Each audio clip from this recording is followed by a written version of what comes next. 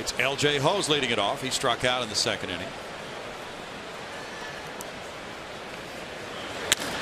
And this one goes in the air to center field, chasing Ellsbury way back.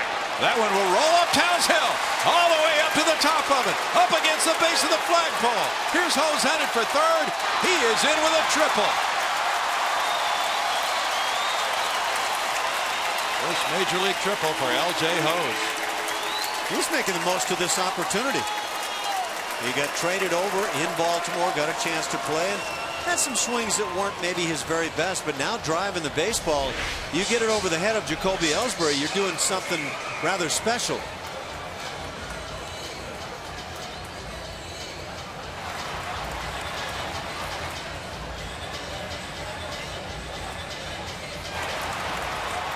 And he runs well, and we saw the stolen base come into play last night.